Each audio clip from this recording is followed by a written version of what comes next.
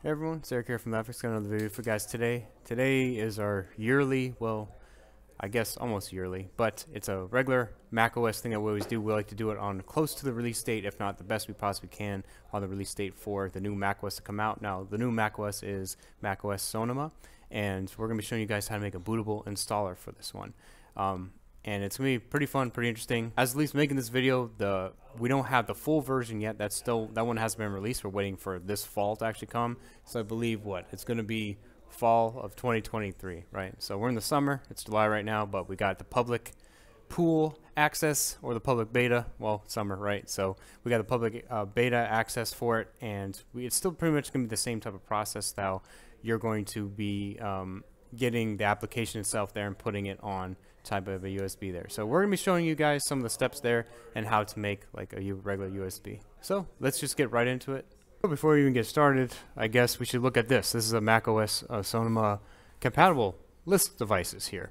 And we see there's a lot of newer stuff here, and there are some older ones that have been dropped. So we look at it, we see the MacBook Air, which is the device we're actually going to be using, is MacBook Air 2018 and later, MacBook Pro 2018 later, Mac Pro 2019 later, Mac Studio 2022 later, Mac Mini 2018 later, iMac Pro 2017, and the iMac 2019 and later. And it looks like that it has dropped support for some of the older ones, notably obviously the Intel ones, which would be the 2017 MacBook Pro, the 2017 iMac, and we have that 12-inch one that's totally gone. Thank goodness. Let's all just take a moment of silence. Nope, we're not going to take a moment of silence. Let's take a moment of celebration that the 12-inch one is actually gone. If you don't know why I have a vendetta against that, well, definitely watch our repair videos on the A1534. You'll see why. So nothing against it, but definitely something against it. So at least it looks like that they did drop some support for that. Right. So I'm using, this is a 2019 A1932 MacBook Air, and we signed up for the beta updates for it obviously here. And another thing you can also do, if you don't really care about this part for the beta, if you're going to be waiting for the main OS, just go ahead, skip a little bit ahead. I'm not going to spend too much time really talking about this anyway, but you can just go to updates, and then you'll get your update file when you do that. And then before you install it, then you actually have it in your applications folder. Otherwise, you can go through the beta process here, but we wouldn't want to be putting some possible buggy software with important data. So always try to install this if you're going to be doing this on like a secondary device, not a main device here. If you're interested in that, you can actually go, at least if we're doing the betas, you can go to, there's a nice little support page that you can go to. It's the Apple Beta Software Program. You can go to beta.apple.com, sign up for them. Again, it's up to you if you really want to do that. You have to authenticate a few things there and go through the process to be doing that. Then you're eligible for the upgrade, or maybe not. Who knows? But you can go that way if you want to do that. Otherwise, if you already have the application, before you install it, before you actually do a full upgrade, you want to make sure that you get the application and you want to put it in a certain location there. So now we'll walk through really the bootable steps. Once you download it there, you want to move it over to another location so it makes it easier for the installer. Okay, so now if you want to install it, what you're going to need is you're going to need a USB. Now this one you're going to want to make sure that it's a blank USB, and you want to make sure you back up all your data on the USB for this, because it will wipe all the data on the USB. So I suggest just having this one as a backup anyway. It's the file. We can actually check the file size for it because we have it in our applications already. So let me go ahead and take a look to see the file size of it. Now the file is about 13 gigs, you can see, so probably just, you can get at least a 16 gig would be a minimum that you want to get for it. Sometimes they partition that a little bit different, so probably just get a 32, right? Because you might plug it in, you might see that you're not getting a whole lot of storage there. And yeah, so you want to make sure whatever USB that you have, make sure it's going to have enough storage. Now what you want to do is you want to go over to, if this is the default, or you can actually search in the Finder, you want to go to Disk Utility. And Disk Utility is going to bring this up. And you want to select your USB. Usually the name of the USB is going to be by the manufacturer on top there, so you'll usually see like external or something, and then from there you can wipe it down here. You can go to the disk utility, you can hit erase, and you can wipe the data. So we're going to keep it the same way. I'm going to leave it in exFAT format, and it's going to change itself anyway. I think it will go to like APFS, but we're going to leave this just as it is, and you can go ahead and wipe it and rename it. You can rename it as this, as it will actually make the video maybe a little bit more simpler for you and a little bit of the few upcoming steps.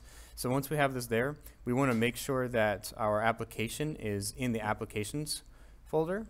And if you're not sure how to do that, like if you have it in the downloads or something else, what you can do is you can actually go to the Finder,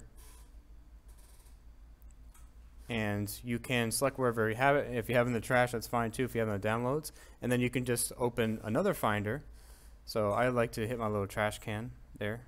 So let's say it's in the documents. So we can bring up that in the documents here, and we can have pretty much two Finder windows. And what you can do is you can hit Go, and there will be applications. And from there we can just drag and drop into the applications folder if we want to put it there. So that's where this needs to be. As long as you have the application here, you're actually going to be fine. And that matters because we're going to be doing a terminal. And the next thing will be a terminal. So what we need to do is we need to go back here. And it's pretty much going to be the same folder as here because this is usually more of our system tools here. And we want to hit terminal. Now terminal pops up. This is by basically manually inputting commands. It's very similar to command prompt in Windows. So what you want to do here is you want to type this. I'm going to put this in the description. We can hit paste. And you guys can copy and paste this one. Now it's important to get this part, this is the majority of the part that you want here. You want to hit sudo applications install macOS, and we want to rename it Sonoma. And if it's named anything else, you want to make sure that it's called sonoma.app. So let's go back over here because it gets a little bit confusing, or you might not be able to actually run it the right way. And you see when we go to applications here, we'll see it says install macOS Sonoma. You'll see here how it's written, it says install macOS Sonoma. If you add extra spaces, this will be wrong and will be different. So I suggest you just naming it, getting rid of the beta part at the end of it, and just naming it Sonoma so it's easy to keep up with the video. So we do that. Now you see at the very end of it, it says there's a volume. And what we want to do now, we keep this very simplified. What we want to do now is you want to, from after volume, there will be a space there, and we can just drag and drop the volume that we want to put this on. So what this is basically doing is it's telling that we want to install or create a media device for the volume here, over here, which is a Sonoma to our USB. And we're going to have to hit return. Now it's going to pop up with this password prompt. If you don't have a password to this, you actually have to have a password for it to move on. So I suggest making a temporary password in the meantime if you don't have that already. So we're going to enter in our password, then hit return. And when we hit return, that's going to ask me that it's we need to erase it so we can actually install it. And we want to hit yes, the capital Y. And now it's going to be erased in the disk here. So all the data will be wiped again. So make sure, again, you have a backup of this. And now we're going to give it some more access because it wants access there. And it's going to be installing the recovery, installing everything else there. And just let it go because it will take some time. So just let it go. You can come back to it a little bit later. I know this does take a bit of time. So we're going to sit, wait. Maybe I'll skip it, or we'll at least get to where it shows installing. But it's going to just be doing everything there for you.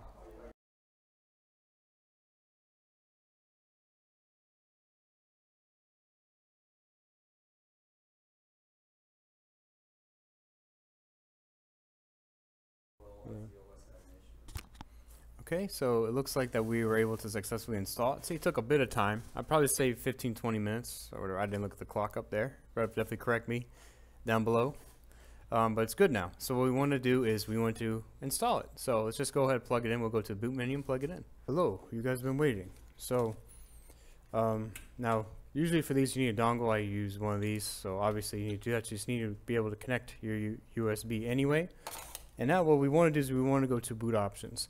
And for boot options, most of you guys are probably going to have newer Macs, so what you can do is you can hold down the power button there. It'll boot up to the boot options. You'll see that. Just keep holding it even when the MacBook comes on, and it'll keep trying to boot to boot options. If you don't, if you have the non-Apple Silicon, if you're a peasant like us, then you have to hold down the option key, and let's just go ahead and press that. And you'll see it'll come up there, and just have to wait a little bit. So again, it's the same thing if you have the Apple Silicon, so pretty much the 2020 and above, then you can hold down the power button. Now again, this one's going to be for the beta, so we're going to be doing it there. It'll be called, if you have the normal one, or you have the mainstream one, or if you have the one that's going to be released during the fall, then you'll have that be called macOS Sonoma. And let's click that. It takes a little bit of time to boot. Just give it some time. It will be a little bit slow. Excuse the notification in my ear right there. We're going through our OBS there. And again, because I'm not on the latest, I have to have an update for this, because now I need to do an update for the startup disk. So let's do an update for it. Hopefully that won't be the case by the time it actually does come out, or if you have a newer Mac, maybe you won't actually see this at all. So we'll make sure that we do a nice little bump here, or update. And hopefully it doesn't corrupt my system, break my firmware, and I have to go through a revival process just to show you guys how to install a beta on Mac. Okay, so it went right to the boot menu now. So it did the update, but it actually went right to boot menu. I didn't even hold option or anything. So let's try booting it again. I hope I got whatever update it was going to do. Now this, people, is exactly why if you're ever doing the beta or anything, don't do it on your main machine. It's not worth it. It's probably not really worth it unless you are going to be doing something anyway. You're going to try to be helping with the development process. You want to do bug fixes and stuff. We really just don't recommend it. There's security chips. There's firmware. There's lots of stuff going on here, and I don't know what it's updating. I don't know what it's doing now, but now the bar is even lower. They set the bar lower than it was previously. Literally. And yeah, let's see. I hope it boots now. No more update. Okay, we're in the recovery mode now. All right, it's where I wanted to be. It's where I always wanted to be. And I'm going to put on the internet, which is fine. And now this is a very similar process if you watch any of our other bootables. Before you go disk utility, you need to wipe it. If you have security on here, you can go start up security utility, but usually it gives you a problem. See, it has no access to security settings, just great. So I don't have anything. You have to go use through Command R. If you do have a security, you have to go through Command R, which is the recovery mode anyway. Or again, if you have Apple Silicon and you're not a peasant like me, you can go to the same thing, boot options, again, can go through internet recovery that way. You have to remove a password first, or at least the encryption that they do. They usually do it for an update. They encrypt it with your password, so if you have a password, you can just usually enter it in. If you have it there and then just remove it, it's usually better that way. We're going to be showing you, again, a clean install of it. So I'm going to be clean install on this Mac. This Mac isn't even my main one anyway, which is perfect, so I think it's great for it. I have a 250 gig SSD on here, so what you want to do, you can go through this utility part, and on there's a little view option here. I know I did it really fast, but you could hit show all devices, and I like to start the hierarchy, and that will wipe all the data that's on here. All the data. So we want to make it a blank drive. So I'm going to be doing that. I'm going to call it Mac. Can you please get that? OS. How about let's call it Sonoma and Beta with all capitals. Yeah, because this is a beta. It's not an alpha, it's a beta. So let's do that, and you keep it in APFS because it's still the format that they want you to use, and it's a nicer format anyway. Well, so we're not even talking about going all the way back. They switched APFS a long time ago, and no, we're not going back. We're going to keep moving forward. So I hit that, and it looks good. So now our SSD is good, and again, that wipes all the data on here if you do that. So back up your data first before you do that, because they'll wipe everything. But I assume you're doing that anyway if you're installing a beta software, especially new OS. So now we're going to hit disk utility. We're just going to hit quit disk utility, and let's install it. Look at that. Look how nice it is. Nice and clean. I like there's multiple different colors. I actually didn't like it at first. Now I'm looking at it here. I'm like, oh, it's not so bad. Got the green, got the red, got the blue, purple, gray. So let's hit continue. And sometimes it takes a little bit of time there. And we got our pinwheel spinning. Oh, there we go. That's better, isn't it? Now my camera's slightly tilted to that way. Now we're going to go slightly back this way. And we got our pinwheel going. It's going. All right. And I read the terms. Of course I did. Sign my life away. And now we just want to pick this and then go ahead and install it.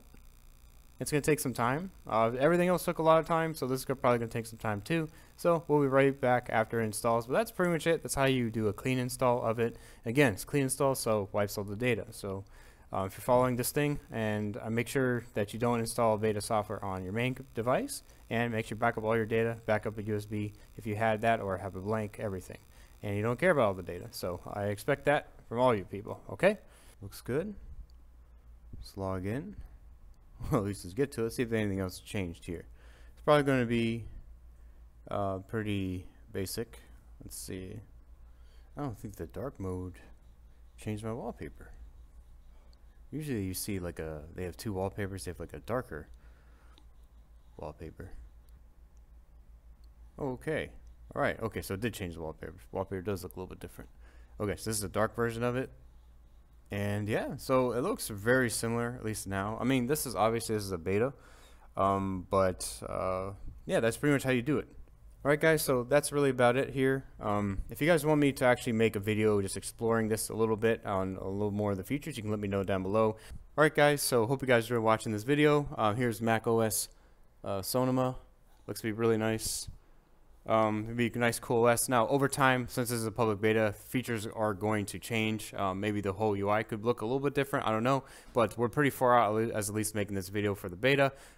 If you're in the future and you're watching this video and you want to just see how to make the bootable installer, you probably have the OS. It's a lot of things can change by then. So just let us know down below if you're actually using the beta, see what features are going to be coming and going, see what features you actually do like, see what they should improve on. Let us know down below there too. And if you have the full-fledged version, let us know what they actually removed from the beta, because it'll be interesting to see this video more in the future when there's a full release for it out. But looks to be pretty nice, pretty cool. Nice new wallpaper. I probably picked the dark one. Probably the light one probably looks a little bit better, but you know, especially, you know, for us gamers and for us technicians, we like the dark mode, you know, it's how it is, but Team Dark. So anyways, I hope you guys enjoyed watching this video, and if you did, please leave a like. It really does help us a lot. Subscribe for more content, and we'll see you guys next video. Thanks a lot for watching, guys. Take care. Bye.